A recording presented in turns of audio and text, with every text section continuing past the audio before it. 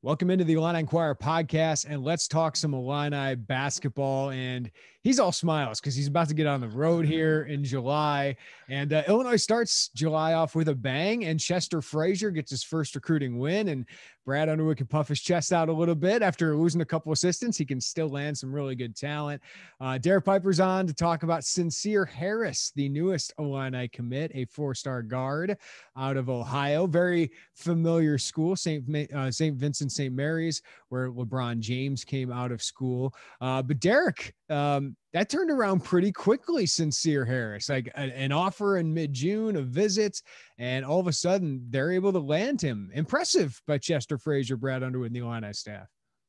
Yeah, absolutely. Had some fireworks before the 4th. I know here in Muhammad, we've had them for about a month now, probably the same all around the country, but some recruiting fireworks here for the staff before the AAU scene. And like you said, a very nice first get for Chester Frazier, putting his stamp on this 2022 class. And Sencire Harris came to campus middle of June for a visit, got an offer at that point in time, someone they had targeted as a top 100 talent, someone they really like, because it's going to be a guard heavy class. It's going to be quite a few guards when you have Trent Frazier, Alfonso Plummer, DeMonte Williams all gone, Curbelo.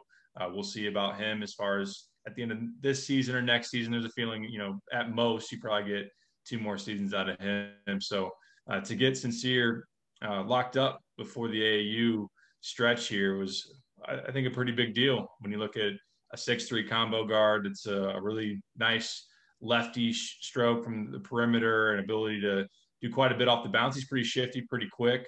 And I see him as a two-way impact player. He's got really long arms, an active defender, and can really move very, very well laterally. So they kind of saw him as a taller version of a Trent Frazier. Maybe see a little bit of if you look in the Big Ten, maybe an Al Durham a little bit.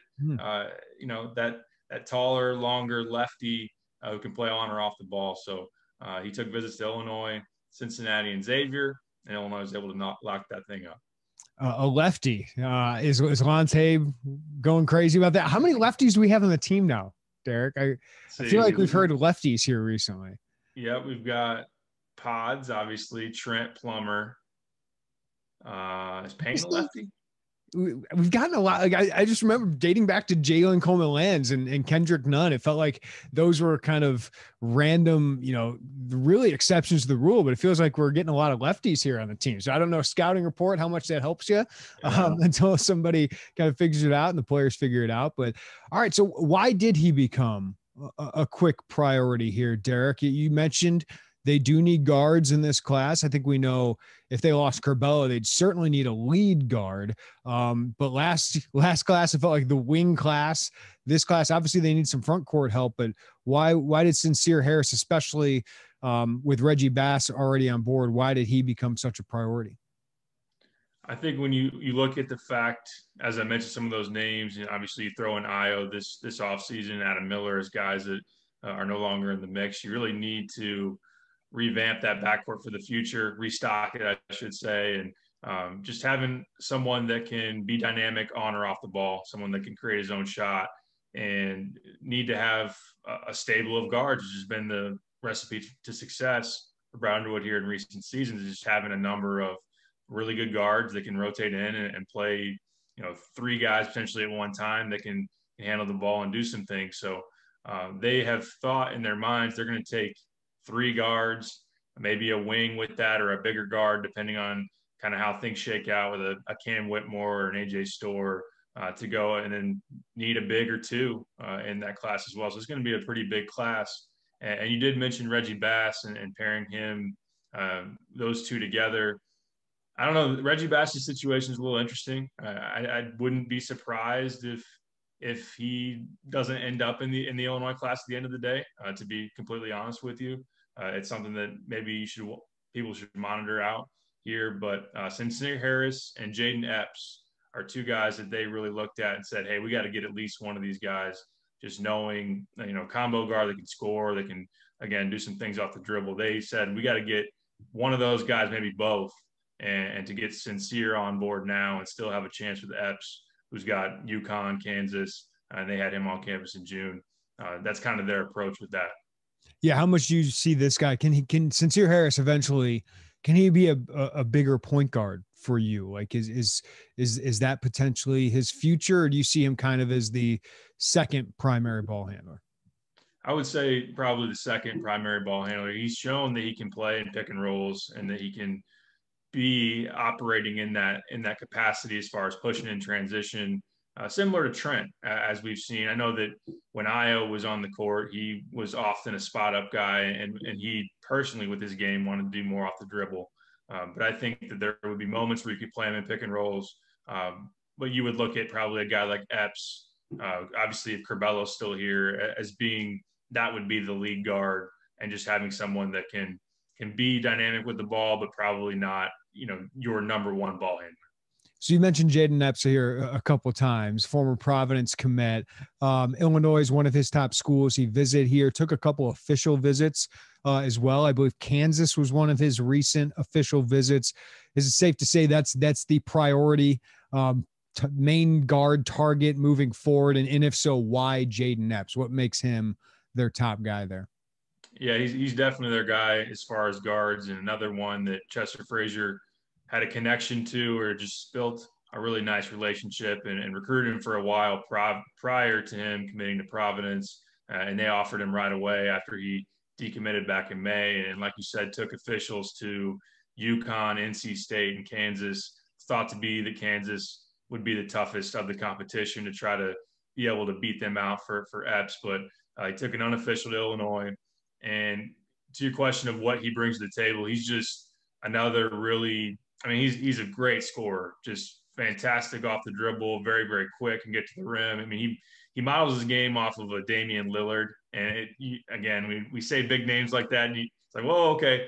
But play style and just can get a bucket from anywhere. That's kind of his makeup as a player. And they have really pressed the gas with him and are trying to get him back on campus for an official visit during the fall semester. And they're very much in play there. So would the ideal setup be, you mentioned kind of three guards / maybe one of them a wing here, like a Sincere Harris, Jaden Epps, Jaden Shoot / Store, or Sincere Harris, Reggie Bass, like Store, like, is that kind of their dream, is a combination of those kind of guys?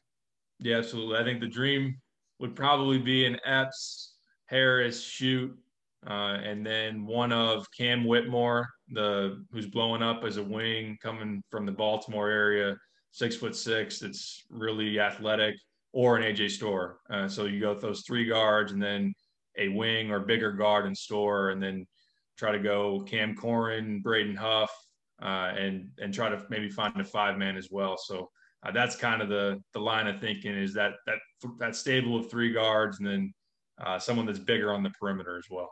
I know everybody, like, because I'm doing this, I'm rushing to my scholarship grid of basketball. I'm like, there's that many scholarships in this class. And yes, they still have 3 open at this point, and we know there's always attrition. So this could be a 6-person class, like you're talking about, Derek. Maybe a transfer is in there at some point, but yeah, this is going to be a pretty big class. I know a lot of us are focused on the front court, Derek, because you lose a guy like Kofi Coburn, whether it's now, or we'll talk about that, or after next year, and you still have that hole at the 4, at least for now. We'll see what happens with Dawson Garcia as well, but they obviously need more in the front court. And it feels like the 2 names you keep bringing up the most, understandably so, are Braden Huff, who this staff has really pushed the gas on, and Cameron Corrin, who just visited campus. I imagine those are 1 and 2 on the priority board for them. Yeah, for sure. Guys, that Huff absolutely is that power forward, 6'9", very, very skilled, and they offered him in June. And like you said, from the moment they offered, they've really tried to go deep on that one and continue to develop the relationship with him, with Mike Mullins, get him on campus, which they did late in that month. And they are very high on him and really like his skill set and what he can be offensively, in particular, just can put on the deck and shoot it. And you'll need to get him stronger, and there will be some concerns or just question marks as far as rebounding and, just athleticism type stuff with defense. But it's a give and take that you've seen work with Frank Kaminsky, Ethan Happ. That kind of big man has killed you for a long time. Well, even for me, like, I mean, we keep mentioning Wisconsin guys, but Wisconsin was the first to offer him, right? And like, I know they hadn't turned out quite last year, but Micah Potter was a really good player. And Huff seems to have some similarities there, but that kind of player where Potter, you put him up against, you know, a Trace Jackson Davis on defense, maybe he gets beat up a little bit, but a lot of people do. But offensively, he just brings so much to the table. Yeah, absolutely. Can really space the floor, modern big man that, is a very big threat as far as what you're able to do, pick and pop, put the ball in his hands, play make. And then Corin it'll be interesting to see how they judge that would they take him and Huff? Do they see Corin maybe more as a 4 versus a 5? Now he's listed as a 5 and he's really long. He's just very skinny and slender at this point and would prefer offensively to play on the perimeter as a jump shooter.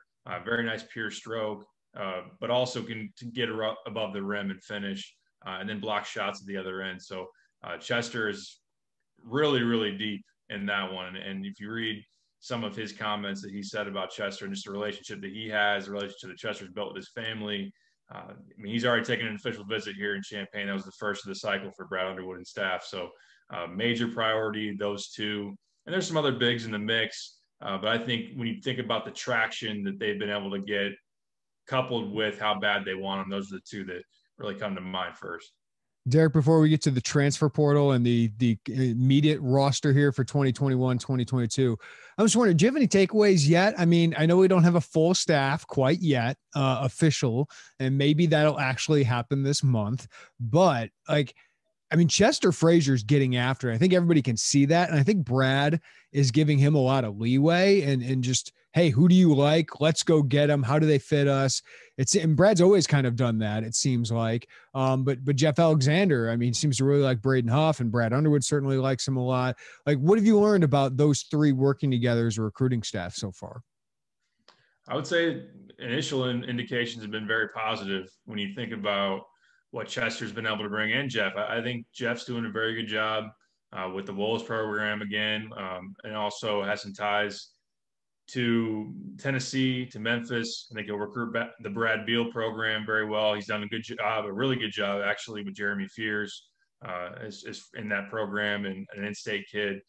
So I think that his relationships, there are some that are pre-existing that he is being able to utilize, but also he just is very personable, and both guys are just grinders. Like those guys work their butts off, and Chester he's been a workhorse. Like he's had to carry a fairly heavy load here while Brad has figured out that third spot. And even before Jeff got announced, there was just a lot on Chester to lay the groundwork or just kind of make that transfer to the 2022 class to put them in a position to have a number of options and to set up visits and all that. And Chester just kind of, when you talk to people around the program or just those that know him, like he is as a recruiter or just a coach, the same guy he was as a player, just really tough, works really hard. Not a whole lot has been just handed to him, but he's gone out there with kind of that competitive edge and he just wants to beat people. And he's got the pride of wearing the Illinois I now and knows that where they're coming off of as far as the season, he's got a swagger to him, and he should. Like he's out there and doing really well, and you just hear a couple of some really good targets saying, "Hey, I'm considering Illinois because of the relationship I have with Chester," and I think that says a lot about him. Yeah, and listen, like it's good for Chester to get his name out there, right? I mean, he's gonna be a head coach at some point, but like I when this hire initially happened, I thought that's really solid, right? Like that's a good hire. I think I even underrated knowing Chester, knowing what recruiting for your alma mater is, but we didn't see him or we didn't keep tabs on how he recruited at Virginia Tech as closely, who he got into battles for. And while he got in trouble because we tweeted out the quote, and maybe he didn't like that we tweeted out, but it was the right quote. It was, "This job is sexier." And it is. It is sexier than Kansas State. It is sexier than Virginia Tech, taking nothing away from those programs and their recent success, which has been better than Illinois until the last 2 years. This is a bigger job, and it's his alma mater, and you're in on top 100 recruits all the time. And Sencire Harris, at least by 24/7 Sports, is a top 100 recruit. That's a nice first get for him. And he's just in on so many of these. And it seems like the relationships have been there for a long time. Like, and now he can actually potentially land these kids at Illinois when maybe that was really difficult at Virginia Tech. So I think this is going to work out well for both sides. Like, I think Chester loves to be here and it's his alma mater. And I think, he'll be here until he's a head coach. But I think this is going to work out well for Brad too. Like, Chester's getting paid a lot. He's got a lot of freedom to do his job here, and he can obviously raise his Q rating. But I think this is going to work out for Brad as well. Yeah, it certainly seems like it so far. And again, we are going to have to see how they close the rest of this class. But he's given them some really good chances here going forward. And like you said, you mentioned connections like Dawson Garcia, who we're going to talk a little bit about. Chester had a pre-existing connection that helped Illinois get in there, and you got a stealthy first visit, and you're very much in the mix. So he's working it, and he's got some things going, which is exciting for Illinois. That's a nice tease into our next segment, Derek. Let's talk about the transfer portal, because boy, this is going to change the outlook completely for Illinois for the 21-22 season. Let's talk about Dawson Garcia and the big one, Kofi Coburn, when we come back on the Illini Inquirer podcast. All right. I think 2 of the top 4 transfers on the market are considering the University of Illinois, and you wonder if they're mutually exclusive, but it doesn't seem that way. So the possibilities here are endless for Illinois. Either their front court will be very, very thin and have some issues and probably keep them from contending truthfully in the Big Ten, or they have the best front court potentially in Illinois history, or they get one of the two and are a factor in the Big Ten. But let's start with Kofi Coburn, Derek. We're recording this late July 5th, Monday, but Kofi has a big decision to make on Wednesday, whether to stay pro or stay in college. And then he'll have a decision after that, whether to stay at Illinois or go elsewhere. But what do you think? Like, it feels like he is coming back to college. I mean, I don't think you enter the transfer portal unless you are seriously considering that, and almost like that is your most likely path. Right. And we'll get that answer officially by Wednesday. I know that there has been some pushback throughout the process. I mean, clearly when Kofi says I'm 100% staying in, that was his intention. And I think that ideally, I mean, it's obvious that he would want to stay in the draft and pursue that opportunity. Just with the NIL changing the game here, it's no longer like Kofi wait for the money for another year. Like, just wait it out. It'll be there at the end of the line. There's some real feedback and real evidence here for Illinois and for others that are now in this mix that, hey, the money's actually in college for you. Like, that there's maybe more money in college for you than going to the G League and what that's going to look like. So that seems to be trending everything towards going back to college. Now, the only thing I would say maybe is if he doesn't want to deal with the NCAA and having to go through the waiver process, which, again, I don't think – we talked about it late last week. They wouldn't bar one of the best players in college basketball from doing something that is very similar to NIL. I mean, a suspension, small, whatever it may be. Yeah, because he sold some gear before NIL became the thing. Yeah. Right. And then, I mean, you got to go to class for another year, but hey, there's a lot That's of one thing I think people underrate a little bit is like some of these guys don't want to stay in college. No. Like, but now that there's money in college, like Kofi, if the NIL wasn't a thing, I think he's staying pro and he's just going, hey, I'm going to be in the G League, I'll be overseas, whatever. But yeah, I think NIL, especially for him, Derek, like we're not seeing a bunch of like huge deals right away. Right. And I think most of us kind of understood for some of these guys, they can make a little money, right? If they want to do a cameo but for most people that are student athletes, I don't think a lot of football players are going to make a lot of money off this at Illinois unless they become big. But like Andre Curbelo is different. Like Andre could probably make 6 figures this year if he really wants to. Trent Frazier could probably make tens of thousands of dollars if he really wants to. But Kofi's a different animal. I mean, Io probably would have made hundreds of thousands of dollars last year. And I think Kofi would make hundreds of thousands of dollars as a college basketball player if he plays his cards right, if he does the right things, and, if he gets the right marketing deal. But he's just so unique in college basketball. Why wouldn't he? I mean, he's a great personality. He's 7 foot, 290 pounds, a Shaq of college basketball, playing at one of the, most prestigious basketball programs. Like, I just think it makes so much sense. And to me, again, this is why I said it last week, like it makes so much sense for him to return to Illinois because of the brand he has already built here. But yeah, I mean, for him, makes even more sense now to come back to college rather than even go pro and make potentially 50 to 70 grand in the G League or something like that. Right, absolutely. I agree with everything you just said. And I mean, he's got the baby Shaq thing going on, and I think he's shown us here, especially last season, just very personable, very very likable, Yes. and great smile and all of that. So I think he could make a lot of money, and he's being told that. And Illinois has that NIL team has run some projections on, hey, this is what Io we think would have made last year, and it was like $300,000-$400,000 just based on kind of social media following and just kind of the market that Illinois is in, the reach to Chicago that obviously he would have. And I think Kofi could still tap into that as well. And I think he would be one of the nationally known players in the sport. I mean, if I'm Andre Curbelo, Derek, I'm telling him, come back. Can you imagine the commercials? Like, they could do national commercial. I'm not like, They are one of the most intriguing pairs in college basketball. Like, they could team up together, and the size discrepancy on a commercial, or, you know what I mean? Like, even social media campaign that they could do. And plus, with both of them being from the Caribbean, I know Andre is an American citizen and Kofi is not. Like, Kofi being from Jamaica, Andre being like, there's so much there. Like, there's so much. If I am Andre, I am like, Kofi, we do this together, man. We do it right. We're going to make a lot of money here and win a lot of games and maybe do what we thought we did last year.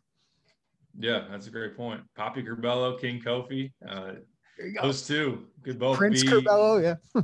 Yeah, I mean, Kofi's going to be preseason All-American, and Curbelo's going to have a chance to work himself into the mix in the postseason as far as, all Big Ten, all that kind of deal. But I think Illinois also is the other pieces provide Illinois enough of a chance to be relevant enough if Kofi comes back. It's not like Kofi's coming back and this is going to be a bubble team, or right. Illinois is not going to be a focal point in the Big Ten. Like, they would still very much be that, and that is also part of the sell to Kofi as well.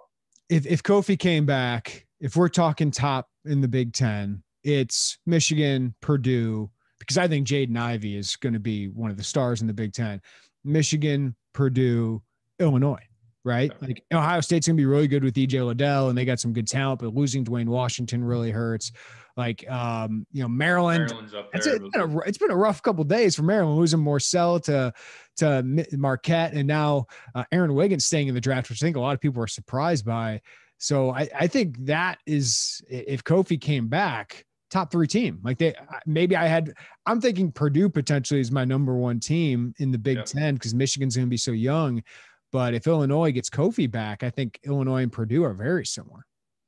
Yep, I would fully agree with that. And yeah, Purdue would be right up there, Illinois. And then, of course, if you were to get a Dawson Garcia to pair that down low, a 4 and 5 man, which we're going to talk about here.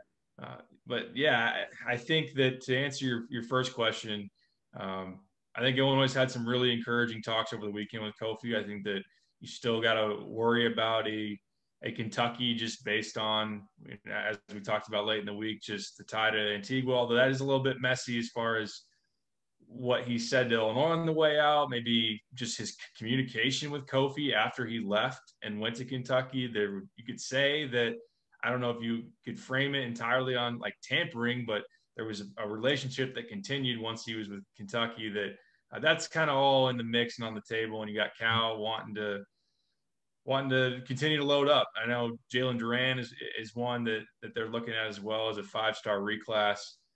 So that is on the table. But I think here's what I would say to that. Like, Brad Underwood cannot count on Orlando Antigua's word, though. I'm not disparaging Orlando for that, right? Because my interactions with Orlando have only been great, and I know yours as well. But like, Orlando his loyalty is no longer to Brad. Like, it is, he is getting paid by John Calipari in Kentucky to do what he has to do to win games there. And Kofi, obviously, now in the portal, be a huge piece for anybody.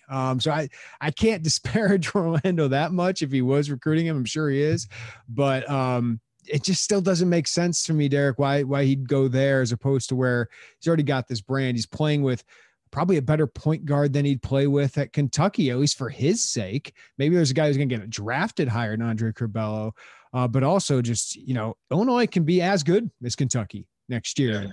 Yeah. I know Orlando Antigua is not his big man coach anymore, but he knows Jeff Alexander really well. And I know that relationship's pretty good, and knows Adam Fletcher pretty well. And I think that's a huge key to me if I were Kofi, knowing what Adam Fletcher has done for me, not just Brad Underwood, but Adam's been huge in his development.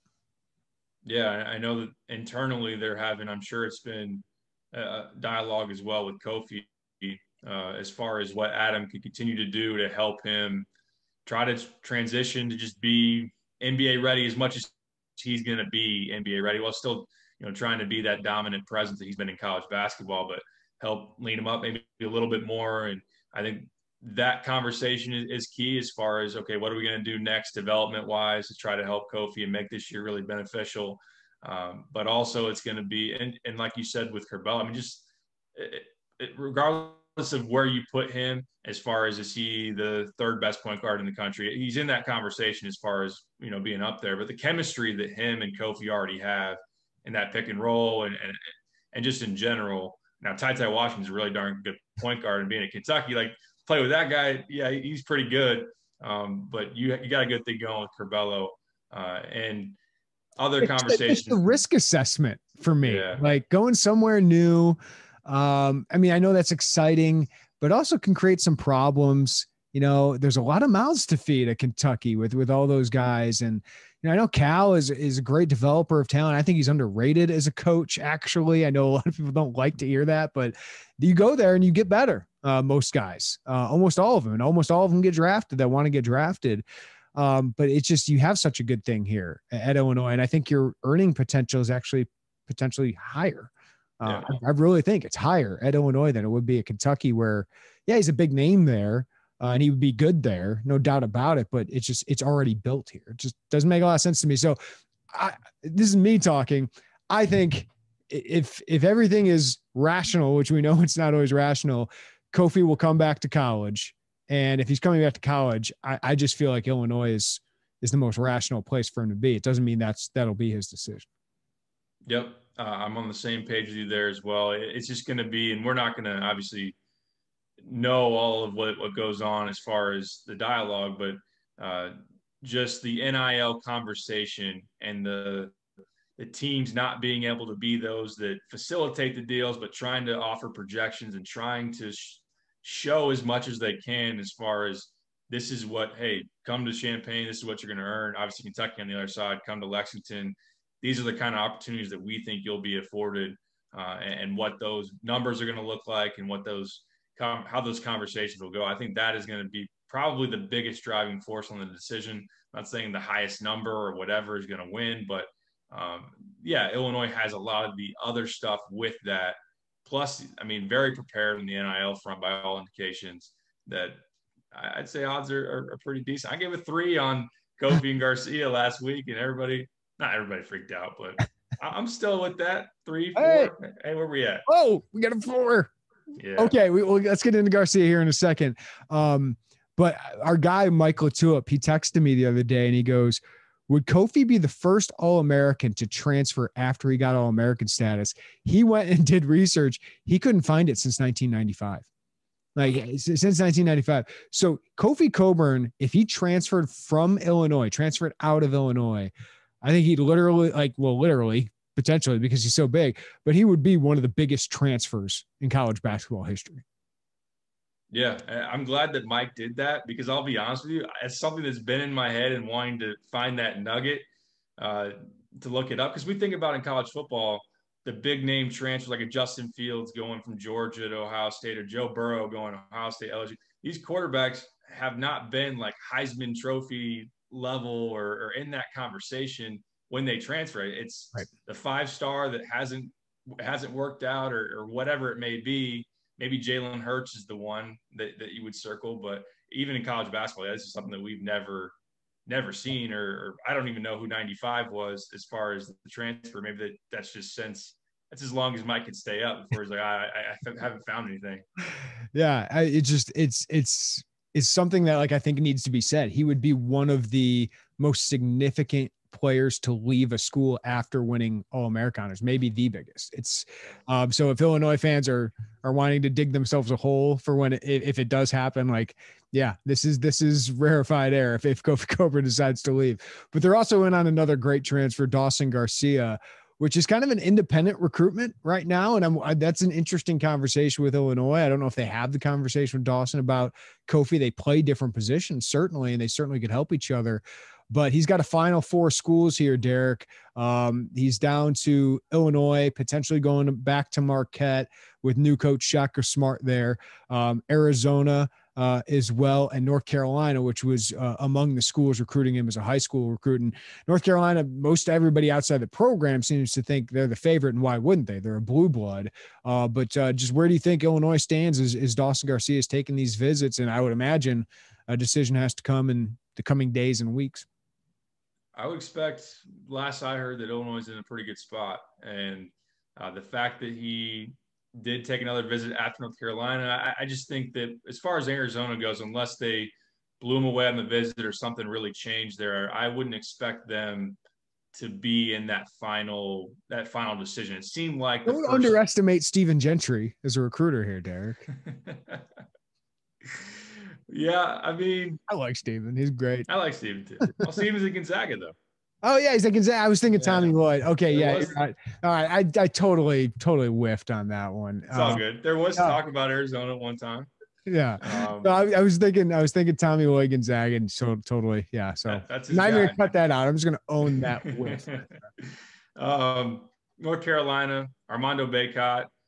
Brady Manick getting the transfer from Oklahoma. So they've got established pieces in their front court with Bacot, and then Manick was a nice 4-year player at Oklahoma. So there's competition there. As far as Illinois it's mostly Garcia playing the 4. I know that he was viewed as a guy that would be in the mix of the 5 when Payne wasn't on the floor. Not that you want him guarding a Hunter Dickinson, Trevion Williams, because he's rather slender. And while the Kofi-Georgie marriage didn't work out with both playing at the same time a whole lot, I mean, it had its moments. Dawson's already shown, playing off the dribble, shooting the 3. I wouldn't worry about, we're playing Kofi with another big man, and that's not going to work. Dawson can actually space the floor. And I think that I wouldn't see any reason why one decision would affect the other all that much, in my opinion. Because, I mean, anywhere he go, right? I mean, North Carolina's got some good bigs. They got some good front court players. Arizona's got some good front court players. Maybe Marquette would be like, if you want to be the star, he obviously was the star at Marquette. It'd just be for a different coaching staff. So, yeah, I mean, the two can play together. This is just a very interesting time, Derek, because you could go from, as we said before, like your front court is really lacking. Like you got some pieces, but you don't know much about them. You'd be counting on potentially a Benjamin Bosmans Verdonk to make an impact or to play Jacob Grandison a lot again at the 4, which I don't think is ideal, though he can obviously play it. Or you could have one of the best front courts in the country, if not the best front court in the country, or you have one of them come to you. And if you get Kofi or you get Dawson Garcia, I think Illinois is a top 25 caliber team. Yeah, if you get both of them, I think you're a top 5 team in the country, most likely, in my opinion. And then if one of them, you're a ranked team, you're still competing in that top echelon of the Big Ten. And I guess one thing I might say about Garcia viewing Kofi there, like when Kofi was on that team, obviously last year, Illinois' top 5 most post touches in the country. So like the volume of the amount of time they throw the ball inside to Kofi or just run the pick and roll with Kofi, maybe that would take away some of the opportunities that Garcia would have as a pick and pop, as a just the amount of looks you're going to get. But like as you highlighted, some of those other places have some very talented big men as well. And if Illinois fans want to dream a little dream, I mean, you can be really freaking good if you get both those guys. I'm going to say I would expect only one. You'd only get one, but man, if you get one, like it just completely changes your season. So you could dream the little dream, but like if you just get one of those guys, this is a legit Big Ten contender, in my opinion, because I think people overlook a little bit just how important it is to get DeMonte and Trent back. What those guys mean with Andre Curbelo and with Alfonso Plummer. I mean, that's a really good backcourt in its own regard. And obviously you got some younger guys that maybe at some point can make an impact. And, I think DeMonte really helps with the defensive assignments you might have to have with bigger guards. So I think he gets overlooked especially, but you got some bucket getters, you got some offense back there, and Trent and DeMonte are really good defenders. Omar Payne's a versatile piece. It's just, you had one more piece to that front court along with Jacob Grandison and Omar Payne and Coleman Hawkins. And these aren't just a piece, right? These are college basketball stars, one an All-American and one who's got the potential to potentially be an all Big Ten player as well, and Dawson Garcia. So a lot can change in this next couple of weeks with these two. After an insane offseason, what if July was where Illinois really just some dominoes fall here? Let's say Kofi comes back, and like you highlighted, I mean, not only would you just have this physical monster inside, you got Curbelo as that facilitating wizard. There's a lot of shooters too, like Trent, Plummer, Hutcherson if he's healthy, DeMonte, Grandison, Pods is going to be able to make buckets as a freshman.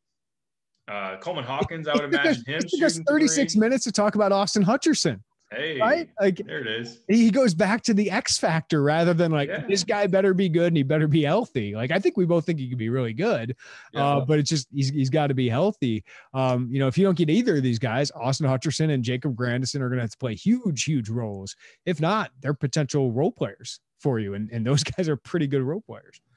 Yeah, that's the spot you want to be as far as a team and just kind of the outlook. But those that maybe were skeptical of Chester have been shown that, hey, this guy's pretty darn good. You get some more clarity on the third assistant, the staff.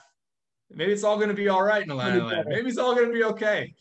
I've been saying that. I think Illinois basketball will be fine. That's been my hot take. Like, they'll be fine. If you get Kofi or Dawson Garcia, you're certainly fine. If you get both of them, one of the best teams in the country. So, yeah, there are a lot of ways that I think Illinois basketball could go through a lot of struggles if they don't get Garcia or Coburn, but I think those struggles are still competing for the NCAA tournament and competing for the top half of the Big Ten.